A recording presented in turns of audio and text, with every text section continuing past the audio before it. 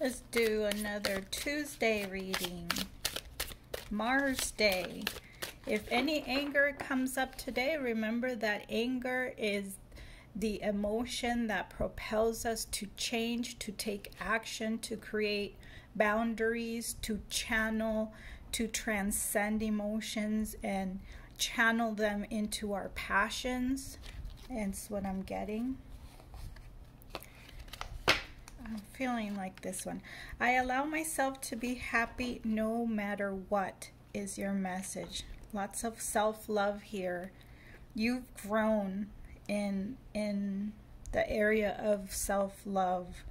Whoever I'm being called to, you've been through experiences that have helped you expand the love and respect you have for yourself.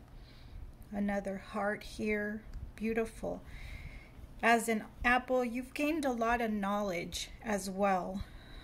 If you were called to this reading, you have done things that perhaps were not mainstream, but your heart was in it. You knew it was the right path. And whoever I'm speaking to, I feel that these past years you have really have been transforming into a new you, and there's a lot of love. You had to face parts of your shadow, parts of yourself. You had to invest in changing the parts of yourself that allowed things that were not loving, that were attached to people or situations or living conditions that did not support your peace and your mental health. But I really feel like you shifted from that into a very loving space. And the message here is to allow yourself to see all of your work. I'm feeling a person who has really invested in their well-being. You've had to make some very hard decisions here that have uplifted your life, and now it's about reaping the seeds that you've planted. Self-love, remember, is about loving the shadow. It's about embracing those parts of yourself that we don't necessarily like. We all have that because we live in a dualistic planet. And so there's day and night, and there's parts of ourselves that we were not proud of.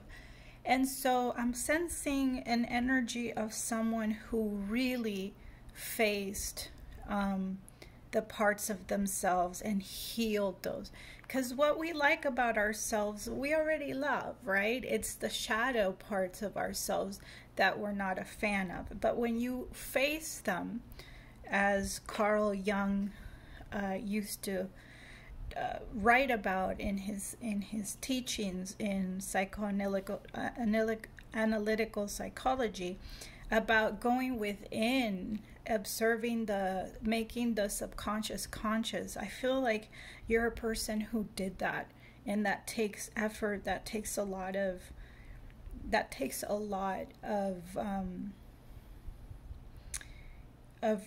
effort and investment in yourself. So I'm feeling a lot of pride here. So whoever you are, you're getting acknowledged.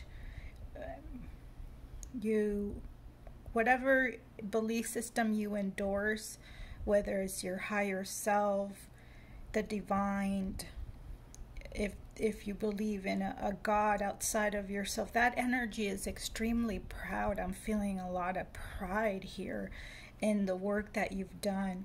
Allow yourself to be happy, to have some fun, to have some joy, to add a little bit of play into your life, because my goodness, you have really worked on yourself here. And that's what I see. I hope that this reading was helpful, and I will see you in the next one. Bye, guys.